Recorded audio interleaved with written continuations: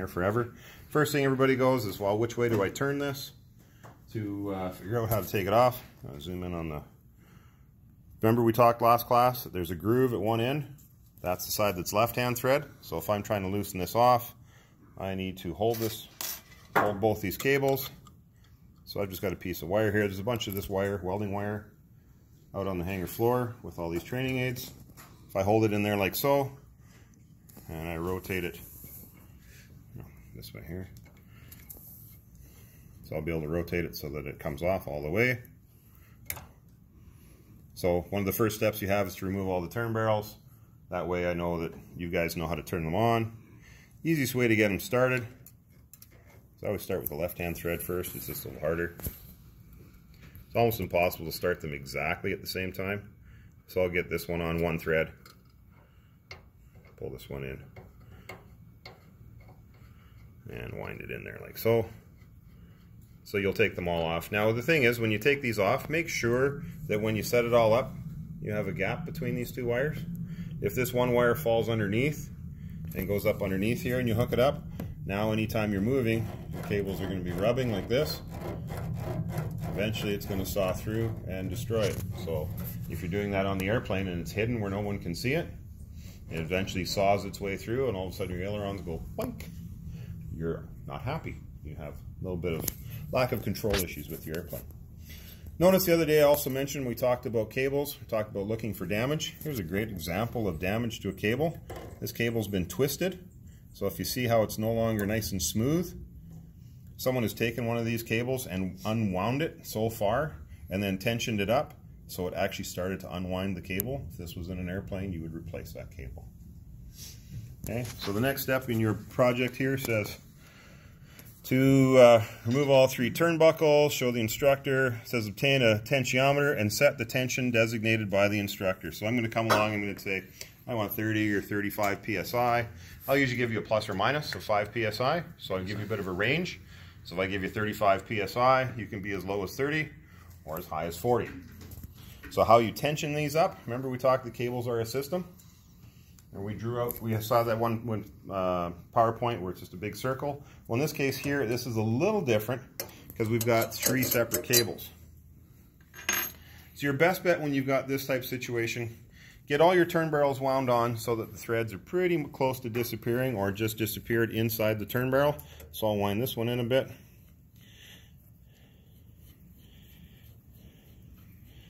Okay, so that one's disappeared a bit.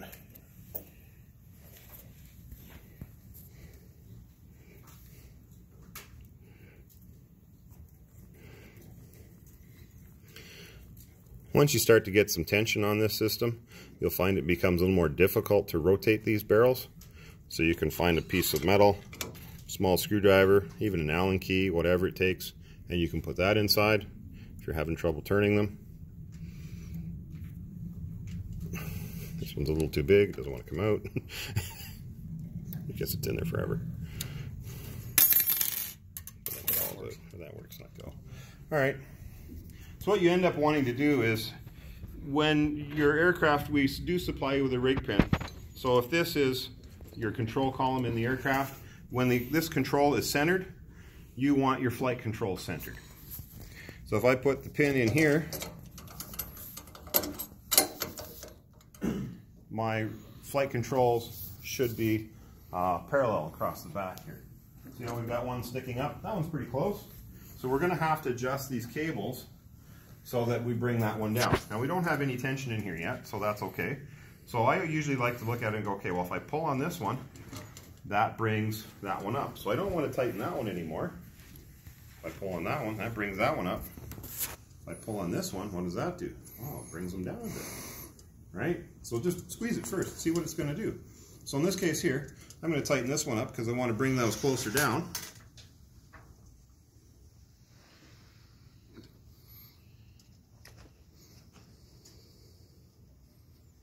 See how I rotate it?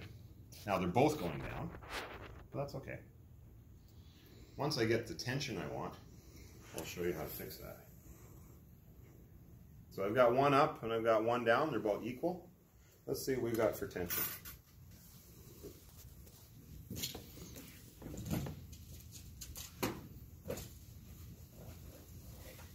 So don't forget to measure your cable. I brought the large frame one.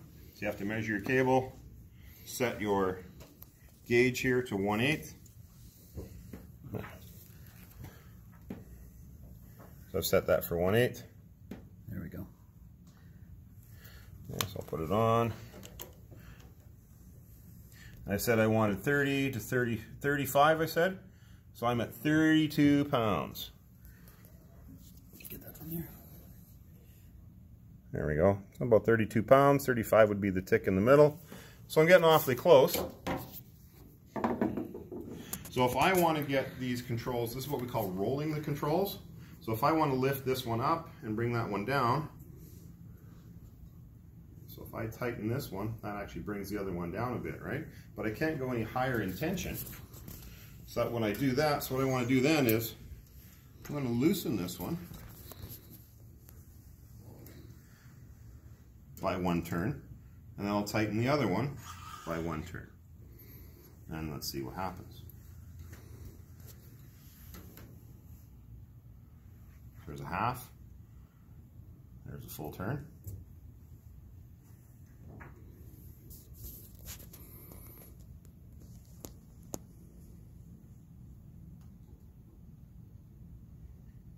Half. There's a full turn. Okay, we're closer, right? Now, we do have a little slop in the system here, so I will take that into account when I'm measuring your stuff. So we're pretty close. I'm going to try another half turn with each one. I'm going to try, actually, because we were a little low on our tension, I'm going to try a half turn on this one, just tighter, just to bring that one up just a bit. That's why we give you a range, so that you can play with this a bit.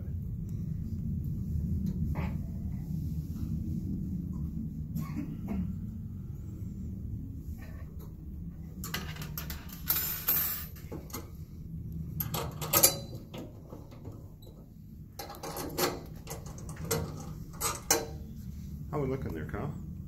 I'd say that's pretty good, hey? Pretty close, yeah. See how easy that was? How long did that take? 5 minutes?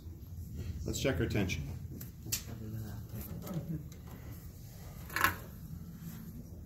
Oh, you'll like this. What are we reading for tension? 35. Holy cow, I'm going to hire myself. I think you've done this before. I've done this before, yeah. All right, so what we're going to do, though, we're going to safety this in 3 different ways. We're going to use the safety clips we showed you the other day, so that becomes important. Because before you can put the safety clips in, everything has to be in alignment. And we've got the notch in here, and we've got a, here we'll show this one here, if you can zoom in on that guy. So we've got the groove in there, and there's a notch in the turn barrel. So to get those two, to put the pin in, we have to line those up. So you always want to line these guys up first before you safety anything, because this will affect your tension. Okay, so we've got those lined up. So let's look at our trailing edge. Make sure that we're not. See, just by doing that, I've changed it a bit. All right. Okay, so I need to loosen this one half a turn.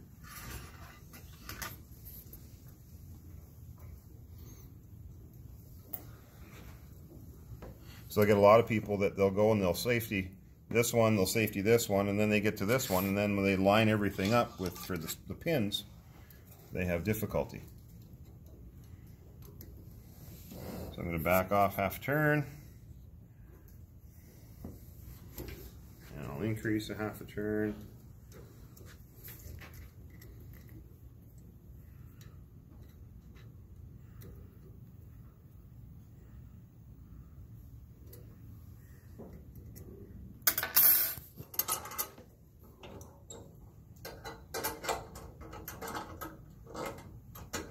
Still out a bit, eh? Oh. Okay, what happened there, Kyle? Well, there's some play in there. Oh, okay. There might be a few things wrong with this one. We'll have to sort out. Anyway, so now we're good. We'll double check our tension. We're down to about 32, 33, so we're within limits. So now we'll safety it. So we'll start with the easy safety.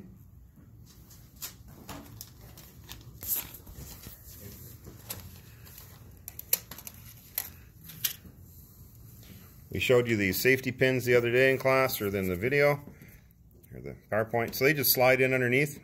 If that groove is lined up with that notch, this will just slide right in. And then drops in. You probably won't be able to hear it everywhere in the class, but when this goes in, it will make a nice click, because that'll tell you that it's engaged. Okay, when I go to pull it out, I can't pull it out because that's engaged all the way. So this one here happens to be on this side, so I'll slide it in. If it doesn't slide in, it usually means it's slightly misaligned, so you might have to play with it a bit to line it up.